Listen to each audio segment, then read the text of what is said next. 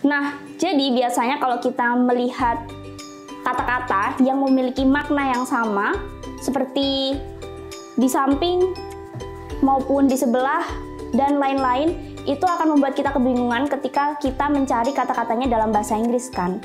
Nah, di sini dalam video kita kali ini kita akan bahas tentang preposition atau kata depan yang memiliki makna yang sama namun memiliki kata yang berbeda dan pastinya memiliki penggunaan yang berbeda juga. Nah, apa itu? Jangan lupa untuk selalu tonton video kita sampai habis ya.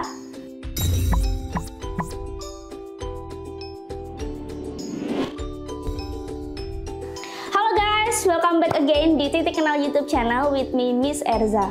Nah, dalam video kita kali ini kita akan bahas tentang preposition atau kata depan yang memiliki makna di samping, di sebelah, atau berdekatan. Apa aja itu? Jadi kita akan bahas tentang beside, next to, lalu ada by, dan juga ada near, dan yang terakhir ada close to. Nah, sebenarnya 5 preposisi di sini memiliki makna yang sama, tapi ada perbedaannya dan memiliki perbedaan juga dalam menggunakannya. Nah, bagi kalian yang penasaran tentang apa aja sih makna dari 5 preposisi di sini, kalian bisa tonton video kita ini. Dan tanpa berlama-lama, kita langsung masuk aja ke pembahasannya. Di sini yang pertama yang akan kita bahas adalah beside versus next to. Nah, untuk kata beside dan next to ini artinya memiliki makna yang sama, yaitu di samping. Biasanya ketika kita menggunakan kata beside dan next to, ini adalah benda yang langsung bersebelahan dengan benda lainnya. Nah, tapi bedanya next to digunakan dengan sifat yang lebih informal, biasanya buat ngobrol sama teman-teman kita. Nah, jika beside itu lebih digunakan dalam hal formal. Contohnya langsung saja di sini ada 2. Jack sits next to Jill maupun Jack sits beside Jill. Itu mereka memiliki makna yang sama di sebelah maupun di samping.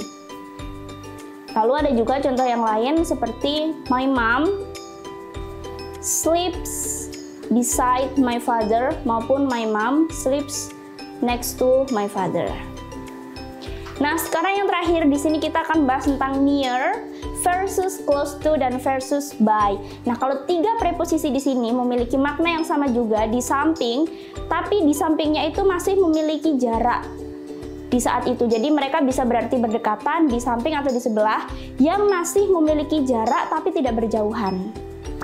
Nah, contohnya di sini ada Rudy's house is near to the school maupun Rudy's house is by the school, dan yang terakhir ada Rudy's house is close to the school. Nah, jangan lupa untuk selalu praktekin bahasa Inggris kalian karena practice makes perfect. So, jika kalian suka dengan konten ini, jangan lupa untuk selalu komen, like, dan subscribe konten kita ya. Dan jangan lupa untuk share ke teman-teman kalian agar konten ini semakin bermanfaat. Thank you for watching this video and